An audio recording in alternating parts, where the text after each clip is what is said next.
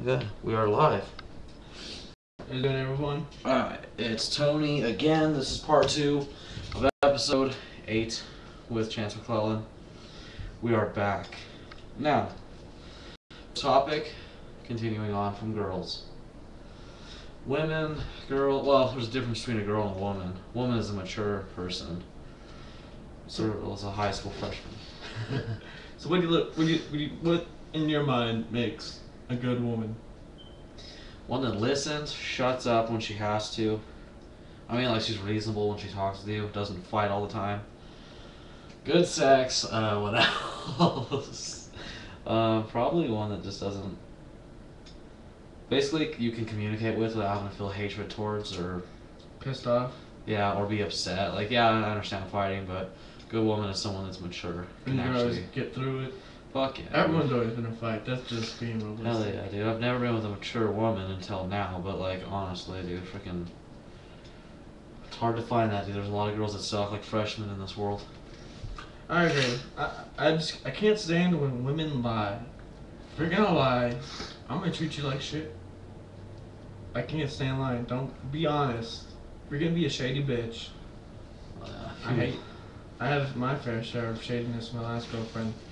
Dumb ass. Who was your last girlfriend? If you don't mind saying her name live. Alyssa. Go on Facebook. But whatever. So, you know, you gotta live and learn. Shit's gonna happen. Women, they come, they go. If we get a good one, good. Like I said, me and Tony, we got pretty good women right now. Going, yeah. And I'm usually falling for the dumb ones, the fucking 80% of the population out there that are just snobby ass lying bitches. But until now, I'm doing good. I like someone that could be that I could trust, you know, someone I could talk to, and isn't like evil in every way. It doesn't have to like just be a bitch. Oh, yeah. She can have casual conversation, and, you know, just roll with it. Just be able to go with it and just pick up and go like as if you never left off. Trust, someone that can just have a good time and give you me time. I hate when women are clingy. That's my problem. My girlfriend is way too clingy. And you know what I really hate? Do you ever have this? Like, maybe you get in a fight with your girlfriend and she goes and talks to all her friends and you're like the asshole of the century. You know, I haven't had that problem with Kayla. We don't really fight. You've had that with a girl though, haven't you? Oh, hell yeah. Yeah, or like rumors go around that you did this to her and it's fucking ridiculous. It's like, oh, do you guys want to tell me when I did this? Because I don't remember this. I get roofied or something. Fucking rumors going around that like I forced sex on my girlfriend and shit, and then I beat her. And I'm like, when the shit did this go around? I know some stupid slut that spread this rumor named Brittany Wayne, dude. Or Wine, whatever. It's actually Wayne, but still, I hate that whore. I'm cool with him. Duke's pretty cool.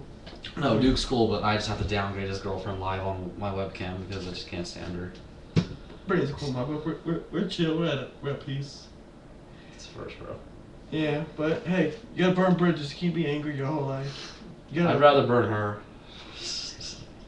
Okay, I'll stop. But in honesty, you just can't live life angry. You gotta just be at peace with everyone. Of course, there's always gonna be that one person you just want to stab repeatedly. Jesus, I'm a fat ass. I'm sorry, go ahead. I think we all have that person where you literally hate them so much. If you had the chance, you would slit their throat. I can name about 40 of them. I got a couple. We all do. You know what? Let's talk about, okay, so girls, like, I hate when you tell a girl she's beautiful and she denies it up front, dude. You feel stupid as a guy. You're like, that really makes me look stupid. You know, I haven't had that problem. Well, I mean, I've had girls say thank you and smile, but there's a lot of them that are like, no, you're just saying that. Because people can't see themselves for them. They see what other people see. Now, with our new generation, you take what and that's how you feel. Not a lot of people are comfortable in their own skin. Yeah, I'd like to murder a lot of people for the way they look at me, but I look at myself as awesome. Seriously, I might be a serial killer one day. I don't know yet. Just kidding. Well, I know if you try to kill me, I'll kill you. I'll kill you. I'll show up and pull some scream on you, dude. Ghostface. I'll stalk you. I'll stuff you like a fucking animal. Stuff you like an animal. I don't know, dude. Honestly, here's a question for everybody. Put this in the comment box or on Facebook. Contact me or whatever. If you could be a serial killer, who would you kill? Why would you do it? And how? I want to know this. Now, let me ask you that question. If you were a serial killer, okay, you can do anything. Who would you kill? Why? How would you do it? Well, first off, there's no guns. Guns make too much noise, leave too much evidence. You want it quick and clean. Oh, yeah. Gotta use a knife. Okay. Who would you kill? I don't know. I'm pretty good, content in life right now. There's not really anyone I really want to kill. There's just people I don't want nothing to do with. There you go. You kill that person. Just kidding. If you were to kill him, you'd do it with a knife. I'd have to. You know, guns is just evidence. You know, you shoot the gun. There's evidence. Your hand, just powder residue. You have a bullet. Unless you're gonna dig that bitch out. Take that bitch out. You got a gun you gotta contend with. You know, and then they're gonna find out what kind of caliber. And shit's traceable nowadays. You gotta have something quick, clean, and everyone can get their hands on. 'Cause there's about freaking billions and billions of knives out there. You're not gonna be able to tell which one. You tell the grooves and stuff, but I'd be like Scream 4. I'd kill my best friend. And I'd do it with a knife. I'd be like, come here, bitch, and kill the fuck out of him. And why? Just because that would make me look cool. Just kidding. I wouldn't kill my best friend. I'd probably go after like. Well, today's rules, like they said, It's okay unless to you're a faggot, Cool. everyone's free gay. If you're gay, you'll live. Virgins, you're on the table. You don't get a freebie. Oh yeah, dude, virgins are the first to die. Actually, I take that back. Cause That's the even now, big titty blonde one. yeah, virgins always live. No, not nowadays. Well, not nowadays, but most movies are the same as they used to. You get laid, then you get killed. Yep. So you better. Jason Voorhees lets you fuck, then he comes in, fucks you over. Like, As long as you fucking tap it and you get out of Dodge. one time I was watching it, and I was like, he didn't even let them do it first. That's messed up. You get plenty of tired of being a Yes. peeping Tom. He is a peeping Tom. So is Freddy Krueger. Yeah, Freddy Krueger's a crackhead. Yes. What dude. bitch uses knives for fingers?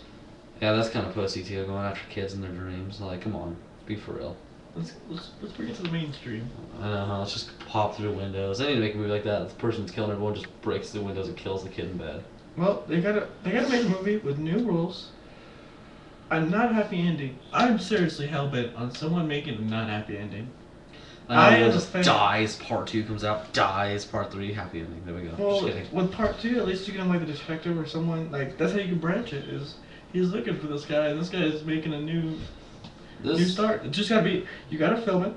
You gotta be gory. Cause there's not enough gore in scary movies unless you're watching Saw. yeah, which is fun. Not saw gore, but enough to get people to like cringe every now and then. Yeah, but dude, with what they should do now. And you gotta be For- smart.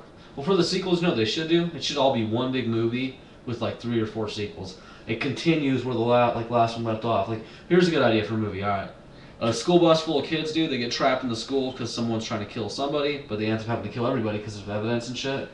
But think about it, dude. 4 sequels, all representing that same night they're stuck in there. Because then you could do backdrafts. You can do like, all right, well, in the second one, they're still stuck in that school. There's a detective that finds out. Third one, the family finds out. Like, you could honestly do a whole movie in 4 sequels, and it would be badass. What so many people do like a year later? Well, who's gonna go back a fucking year later? Yeah, like the next sequel's like a year later, I'm coming back for you. Like, that's fucking stupid. Come Because on. really, if you're a real killer, you're gonna get that shit done and taken care of quick. Why wait? It's more evidence. It's more shit for them to figure out on you. Get it done quick, precise, but you gotta be smart about it. Don't leave too much evidence, if any at all. And you gotta just be in and out, in and out. Too many people dig around, take their sweet time. They always have to talk, and no partners. It's ridiculous how. Sorry, go ahead. When you have a partner, someone gets screwed over, one or both dies. Mm-hmm. Look at them, Scream, Billy and Stu. Billy talk, stab Stu to shit. Stu stabbed Billy. All that dicking around. Stu got a fucking TV put on his head and Billy got shot and stabbed. Dude, fucking, they should make Billy come back in like the 5th one and do a backstory of how he survived. Because I'm tired of these Scream movies having a different killer each time. That's pretty cool that they do that, but here's the reason it sucks. There's shitty motives. The second one wasn't because, oh, he came back because Cotton Weary was like his uncle or some shit, and so he wants revenge. That's stupid. Third one, it was a college student that just wanted to kill Sydney. Stupid. Fourth one, the cousin tired of not being famous. Stupid. Those motives are dumb. They need something like the first one. They need just one solid killer Yes. who has that's it. a real motive. Too many people kill for shits and gigs. No one likes to kill for shits and gigs. Let's have real concrete evidence of what you want to do. Give us a way to connect with the killer in the movie. Hell yeah, dude. If I was a killer, I'd have to have a real motive. So, like, say I'm in love with a girl and she fucks me over and I'm like heartbroken beyond belief. We're talking like that type of love where you're laying in bed, dude, and all you can think about is her. You can't even think about your family. That's when you go psycho. That's your real motive. But you don't kill her or the person she fucked. You destroy them slowly, dude. You kill their friends and shit like that. Like Scream. That would be a perfect movie right there. Like, honestly. And then in the end, just kill them. Don't fucking let them live. Perfect movie. Well, too many people just spend time talking about it. They're like taking pride in the work. Take pride after it's done. Like, I was so great and believable. Like, well, then fucking kill that person. Then, boom, you're dead. Hell yeah, you fucked up. Like, so, you knew this was gonna happen. Well, not even gonna fucking stab. Well, too many people pay too much attention to detail. There's a certain point where you just gotta cut it off and do your thing. Too many people are like, well, if I do this, this, and that, I get this, this, and that. How about you just go in, kill the bitch, get out? You know, it'd be kind of a good movie. A random killing for, like, no reason. The killer's just killing people out of nowhere. No motive, no reasoning, like Halloween. Like 11 minutes.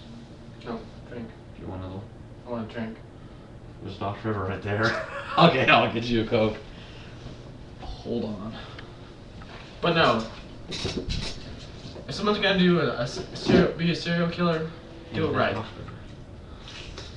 But anyways, yes. You're gonna be the fatty drink. You always gotta kill the blonde in the first 5 minutes. It's how it always is. Some big titty chick always gets. It's true. Tell me a movie where there's not a chick that doesn't get killed. That doesn't have. I know the hot ones die first. So if you're hot, you're screwed from the beginning. You might as well just jump off a bridge and do yourself a favor. You gotta be virgin, ugly, and gay to live. Because then everyone feels bad for you. Yeah, but 9 times out of 10, it's a super hot chick. She always loses it in the end. Why is that always a fucking chick? That's what I just realized. Because you ever seen a man get fucking be a pussy in a movie? Well, yeah, sex drive. The main character's a pussy until he admits he's gay. Well, like, seriously, make a movie about the guy. Like, that's why I like those movies about girls that have a crush on guys and they'll do anything to get them. Perfect story. Well, it's a different aspect because it's not very touched. But think about it, they could be a serial killer. Could Because be. they love that guy and they'll do anything to kill anybody around them just to be with him, and in the end they kill him. Like, Yeah. honestly, we need new rules. Well, we do have the new rules. There's no limits. There's no rules. That's true. Too many people are just too focused on the originals to see what we have now. Well, the 4 key rules that we have to keep. 1, you have to be a virgin to live. And gay. And gay. 2, don't say you'll be back because you're never going to be back. We already know that. That was standpoint from freaking Scream. Never say I'll be right back because you never come back. 3, I'll be right back. 3, you cannot be the practical jokester. You can't be the one that's trying to scare everybody because you get killed. Well, yeah, it's in the middle when you're just doing your own thing that the killer always comes behind and snuffs you. 4, you can't be taking a piss, drinking and finding something, or making out. That's when you die, right there. That's always when you die. So, no sex, Yep. no alcohol, and no being alone. And no joking around. That's how you live.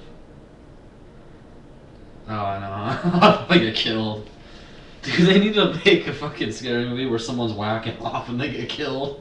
Like the killer just pops in the stall and freaking cuts their head off. He's like, shit. And then he gets his head cut off. Well, the closest you get to that is a scary movie when the guy gets a dick in his ear. Oh, yeah, that's disgusting. That's dude. pretty gay. Or the second one when he gets the clown, he's like, hey, get your finger out of there. He drags the clown back in the head.